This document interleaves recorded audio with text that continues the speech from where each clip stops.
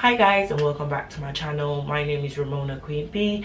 Welcome back to another video. For all my new subscribers, thank you so much for joining the fam, and for all my oldies and my regular viewers, thank you so much for joining me in another video. If you are new to my channel focuses on lifestyle and everything in between, with a bit of fashion, bit of luxury, bit of travel, so we have everything that you would need. So if all of those things interest you, please don't forget to smash that subscribe button, join in the fam, and turn on that notification so you can be updated whenever I upload new videos. So I'm sure you guys will see from the thumbnail that we'll be talking about fragrances today. So my main aim of doing this, because winter is coming to an end, so I wanted to basically go through some of my favorite fragrances that I've been using throughout the winter season and just share it with you guys. I am not a perfume connoisseur. I just know what I like, and to be fair, most of these fragrances have similar notes in them, and I think maybe that's why I like them so much. But we'll make this quick and simple video, just showing you my favorites, telling you what I like about each, and yeah, so without further ado, let's jump into it. Okay guys, so I have 6 parfums that I want to discuss with you or show you guys, and I'm going to be starting from the one I've had the longest to the one I've had the least. And what I'll do is, to make this video quicker so I'm not here chatting to you guys all day, because you guys know my videos can be a bit lengthy, I will add the notes maybe on that side of each parfum, and then I'll literally just talk you through the one that I can smell and the one that I like, because I know that a lot of these perfumes have a lot of notes in them, so I think that will be easier to do. So I have my trusty phone with me to go through to make sure I'm saying the right stuff for the right parfums. So the first perfume that I've had, this was actually a gift. It is the Tomford Orchid. I'm not sure if you can see the plate. Well, yeah, there we go. The Tomford Black Orchid. I got this as a gift about 2 years ago, I think, and I know that's a long time to still have a perfume. 2 years is a long time. However, I really do baby this perfume because I only wear it on like semi-special occasions. So if I'm going to a gig or a concert or a comedy show, or like literally outings, and I don't go to them very often because obviously we've had lockdown, so we're just starting to have those open again. So I think that's one of the main reasons why I haven't used it as much as I've wanted to, but that's what I usually wear these to. It's a very long lasting scent and it's very masculine, and I must say I do like masculine scents, especially it's just a nice cozy scent to me. So I'm just going to tell you some of the top notes that I'm feeling, and then we go into it. So some of the top notes are the blackcurrant, which you can definitely smell. You have the truffle, the gardenia, the jasmine, the Mryrrh orange. There's quite a lot of top notes. And then the heart note, you have the orchid, the spice, the gardenia, jasmine, and lotus. And then the base note is a Mexican chocolate, a patchouli, vanilla, amber, sandalwood, and white musk. Now, I definitely love the amber, and sandalwood is one of my baseline favorite notes. Anything that has sandalwood in it, I'm in it with the sandalwood. The jasmine, the lotus, the blackcurrant, and the orchid, those you can all smell. And the spices, ooh, you can definitely smell that as well. It is one of them scents that literally has you, like, I don't know what it is, but you can't mix it up with any other scent. Like, when you smell black orchid, you know it's a black orchid. Like, there's no other perfume out there like it, and I think that's why I like it so much. So this is definitely one of my faves, and I'm sure that by the end of this year there won't be much left because your girl is planning to be out. So I'll be using it quite a lot. To be honest, I mainly use this during winter time because I find that it's a bit too heavy for like spring, summer, and I think that's one of the reasons why I've had it so long as well. But yeah, definitely one of my faves and a must have. I think it's definitely a must buy. Now, the second parfum that I bought was the Molone, Mryrrh and Tonka, if I'm saying that correctly. It's called the Cologne Intense. I just have to, so if you guys can see that, can you see it? I've had this a while as well, so that's why you can see all the markings on it. I'm trying to catch it for you guys. I don't know if you can see, but yes, is the Mryrrh and Tonka Cologne Intense. Now with this cologne, let me just get the notes up. So with Jo Malone, they usually have like tasting notes, that's what they call them. And in this, let me see if I can smell anything before I read it. Oh yeah, you can definitely smell lavender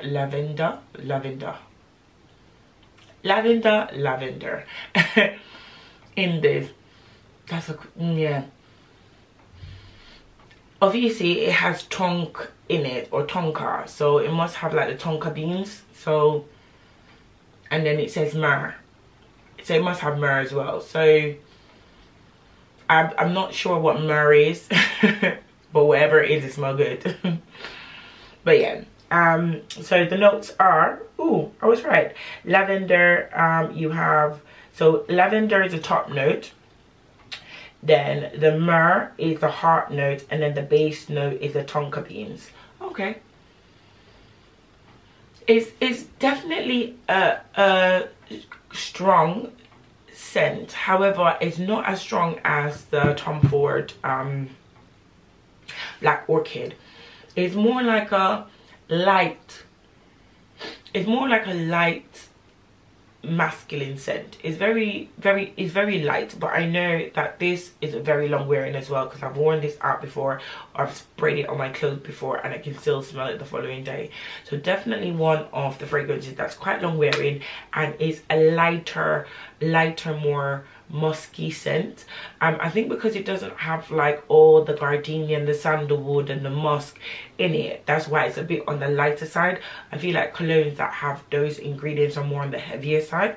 So because of that, I feel like it's a bit lighter, but definitely one of my favorites. So now this, usually I'll wear this if I'm going out with my friends, or sometimes if I'm going to work. It just depends on my mood, but usually this is more to catch up with friends, that I would wear this parfum. So the next one that I got is the KayAli, if I'm saying that right, KayAli by Huda Beauty. I'm sure you guys can see that, I can see it. So it's a KayAli in Vanilla 28, and this is from Huda Beauty brand. Now I'm presuming that the top note should be vanilla because it's called vanilla, but let's just double check real quick. So it has Madagascar vanilla orchid, Brazilian tonka, musk, amber, patchouli, and brown sugar. Okay, you can definitely smell the brown sugar in this, like the sweetness of it. It smells like candy cane. Like you can definitely smell that. I can smell the patchouli. You can, the musk isn't very strong, to be honest. And you can definitely smell the vanilla. I think those would be the top fragrances I can smell. Now this is a parfum that I usually wear like when I'm going to bed, because I like that sweet musky undertone. This isn't one that's very long lasting, I must say, so I usually top this up with other fragrances.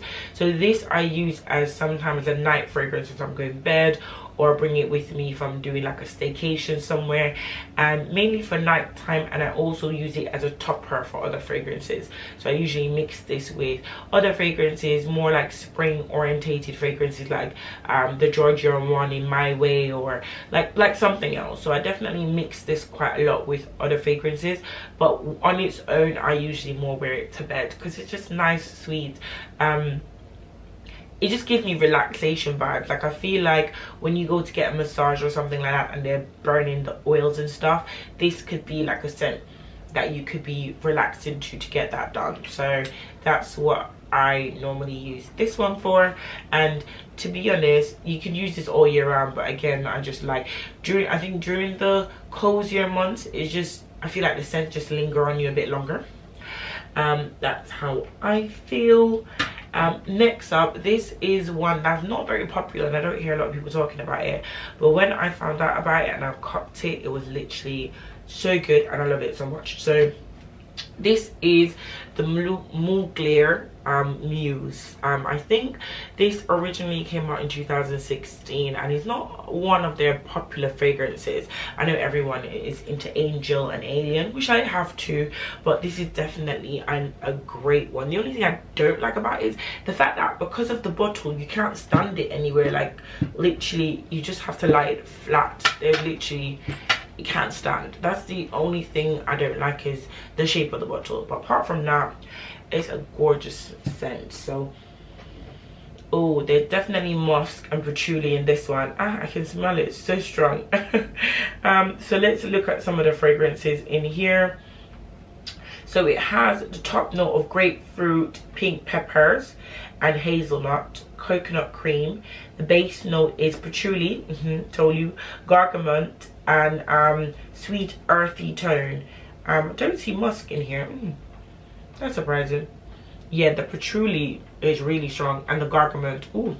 So this for me is a very heavy scent. I know it looks really light because you think that heavier scent will be thicker or more concentrated, because intense fragrances are normally concentrated, but this is a very heavy scent. Usually I wear this when I'm going to work, like something that's gonna linger and last long, so I like that. So this is definitely one of my fragrances that I prefer to wear when I know that I have long hours or I don't have time to top up, or I'm gonna be busy, I'm gonna be on the road all day running errands or going to work. This is what I use this fragrance for during the winter time mainly, because you might not always have time to run and top up like and grab it and go. So this is definitely a heavier scent. This lasts quite, I'm trying to remember now, this lasts quite a bit of time, to be honest. I wouldn't say it's one of my longest lasting parfums, but it definitely lasts a bit of time. I would only say you probably need to top up once you leave out the house wearing this parfum. But this is one of the parfums that I really feel is slept on. I don't hear a lot of people talking about it, but definitely if you're into your deeper, woodier vibe, heavier scent, this is definitely one that I would recommend. Next on my list is the Herrera. I'm sure I did not say that right. The Herrera Good Girl. I think it's called the Good Girl. Hold on. Yeah, the Good Girl. This is just the original. I know she has a lot of different parfums, but this one, the thing that drew me to this parfum in the first place is this stiletto heels. Like, how can you say no to this? Let me try and see if I can like really show it to you. How can you say no to that? That's gorgeous. I know she has loads of different parfums in this kind of shape, but my sister recommended me trying this one out, and that's how I ended up purchasing it. And this was a blind buy. Majority of the other parfums I smelled them before purchasing, but this one I just ordered online and it was delivered, and it smells really good. So it's definitely different from all the other parfums. They're more heavier, woody, you know, musky scented, but this one seems a little bit lighter but still has some of those elements. So let's check out some of the top notes. So the notes in this, you have coca, you have tonka, you have almond, and you have coffee. So you can definitely smell the coffee in this. I could definitely smell that when I sprayed it. Or I'll spray it again. I don't really smell the almond as much, but the coffee and the coca, you can definitely smell that. Ooh. The tonka you can smell as well. It also has tuberose. Oh, that smells good. It smells good. I forgot what it smells like. It smells good. If I remember correctly, usually when I wear this, it will be like night outs, maybe to dinner or maybe to a party or to a bar. If I can recall, I don't think it's one of the longest wearing parfums that I have, but it definitely lasts a couple of hours. Definitely a subtle, but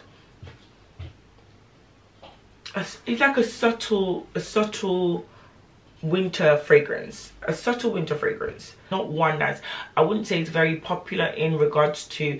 This is also a parfum that you won't see a lot of people wearing, because every time I've worn this parfum I've received compliments about this one. So it definitely must smell good to the nose. And then the last one, which I would say is my favorite, but I can't say is my favorite yet because I've not had it long enough. It is my Tomford Tobacco Vanilla. Vanille. Yeah, it's not vanilla, vanille.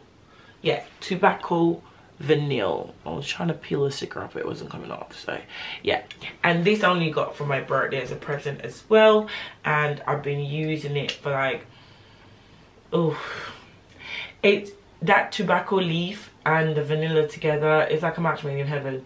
And I've been wanting this for the longest time, so for the fact that I finally have it in my collection is like, how can you not love it? Like, even the bottle, everything about it, it's just, it's giving rich, it's giving locks, it's giving money. And that's how I feel when I wear this perfume. I feel like $1 million. I feel like you can't talk to me, although you can talk to me. If you see me, talk to me, say hi. But when I wear this, it's giving me that rich auntie vibes, and who doesn't want to be rich, right? Really. But definitely one of my favorites. And I know that has tobacco leaves, it has vanilla because that's what I can smell. I'm sure it has musk as well because I can smell that. But let's get into it. So according to the Tomford website, it has a blend of tobacco leaves, petals, original spices, sweet fruit, tonka beans, and wood snaps. I would have assumed that it would have had musk in there because it does smell a bit heavy, but that's surprising. Yeah, it doesn't, because this has so much more in it than this. This smells so much heavier than this. Yeah, this doesn't have musk. This is lighter to me than the Black Orchid.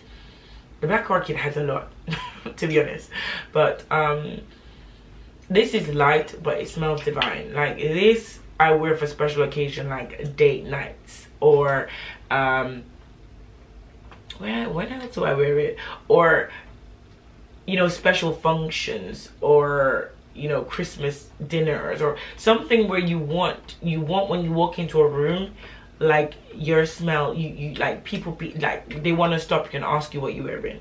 So weddings, or event, like stuff that I'm all dolled up, full glam, girls night on the town, you're looking to meet someone, this is what I wear. Like, this is the parfum to pull a guy. I'm joking. I might do. But yeah, really and truly really and truly is really divine. I would say out of all of them, to be honest, let's be realistic now, out of all of them, I would say the Black Orchid is my top because I've had it the longest and I've worn it the longest and I've tested and tried it the longest. But if I had to choose right now in this very moment from what I've been loving and what my scent has been scenting, I would say it is the Tomford Tobacco Vanille. I love them all because I wear them all, but these are the top 6 parfums that I've been wearing and loving for the winter period. Let me know what your guys' favorite parfums is for winter, if you have any, or you just wear the same perfume all year round. As I said, I do wear, to be honest, I can speak on everything apart from the Tomford, that I've worn them mainly during the winter period because that's when I like to wear them, because I have other lighter fragrance for spring, summer. But we'll see what happens with the Tomford as we the Tobacco Vanilla as we move on, because I haven't had it long enough to tell you about different seasons. But apart from that, that's it. That is it. So thank you guys for joining me in another video. I hope you guys enjoyed this. I hope you liked my little rundown of what I like to wear and how I wear them and how I use them. And if you have any of these parfums, definitely jump in the comment box below and let me know. Let's have a discussion. What was your favorite? If you have any recommendation for me, what you guys are using, I love to expand my perfume range, because who can have enough perfumes? No one. So definitely jump in the comment box below and let me know. I will link these in the description box below if you guys are interested in getting any as well. And I think that's it for now. So thanks again for joining me in another video, and I'll see you in my next one. Bye for now.